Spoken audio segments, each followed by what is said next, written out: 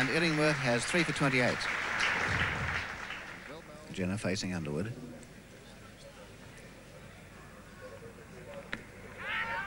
And that's it. Is it? Yes, he's out. That's the end of the match.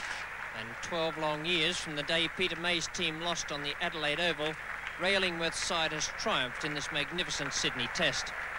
Illingworth, leading his men in splendid fashion, won the series 2-0, and he has a royal farewell from this great ground with his players cheering him off. For this tour, the England selectors, led by Alec Betzer, chose Illingworth as captain, and now for only the third time in 50 years, England have regained the Ashes in Australia. This must surely be the greatest moment of Ray Illingworth's cricketing life.